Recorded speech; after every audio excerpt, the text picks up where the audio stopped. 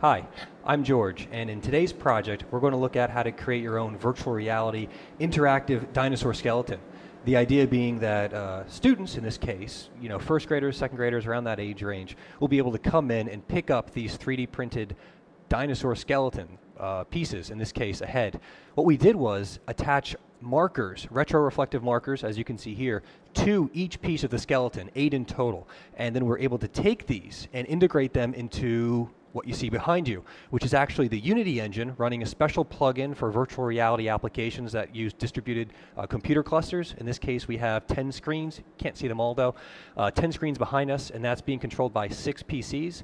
And basically, also we turn stereoscopic, the quad buffer basically off so that you can actually see this and not just a big blurred image. But the idea is that these kids are going to come in here and have an interactive demonstration that allows them to try to assemble their own Tyrannosaur skeleton. So right now we're only dealing with 8 bones because this is supposed to only be a 5-minute kind of quick exhibit, so to speak. But what they can do is, you can see we've aligned the dinosaur bones with a virtual representation here, and as I move it around, actually moving it further away from the correct place makes it more and more transparent, and then as we get closer it becomes more opaque, until finally, if we get it close enough to the snapping point, bam!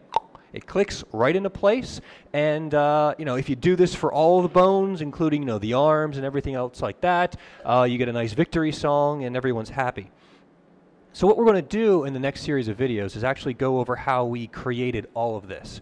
We're going to talk about basically the printers that we used, the 3D modeling that we did. In some cases, like the head and the jaw, we didn't 3D model that, although we did optimize it using ZBrush to make the topology a little bit nicer. But the rest of it, I'll talk about how I model it in Maya LT, how we then exported them out and 3D printed them using a MakerBot Z18, as well as a simple metal printer for some of the pieces.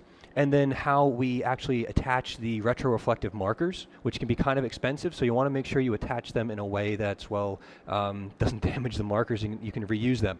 And then what we'll discuss is how we use the Unity engine. It really is only 2 simple scripts once you've brought the models in there, one for the bones and one to manage the actual bones. And then after that, we'll talk about the plugin we use to get it working on all these different PCs. And then finally, any kind of closing remarks on how this whole thing came together. So hopefully you enjoy the next series of videos and you get something interesting out of it. Thanks.